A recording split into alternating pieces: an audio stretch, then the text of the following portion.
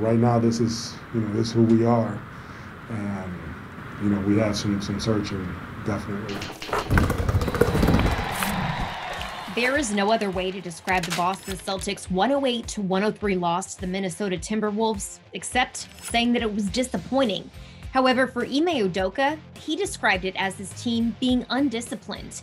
Once again, the Celtics were hit hard with COVID-19 and the NBA health and safety protocols, as Jason Tatum was the latest player to be out. But in the game, the Celtics had a strong first half as they closed out on a 13-0 run and were up by 11 at halftime. However, things broke down for them in the second half as the Timberwolves outscored them 63-47 and edged them out to grab the victory. It's tough.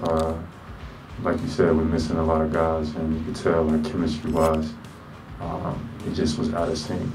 A lot of those defensive lapses came from miscommunications, and that's just what it comes down to is chemistry and things like that. We didn't play well today.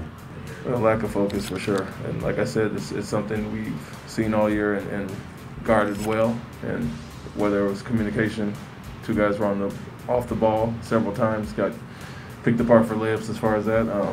Just poor overall job, coaching, playing, getting ready for this game, understanding what we need to do to win. It's tough. It's tough because I feel like the intent is there a lot of the time, and guys are trying to do the right things. Right now this is who we are, and we have some searching, definitely.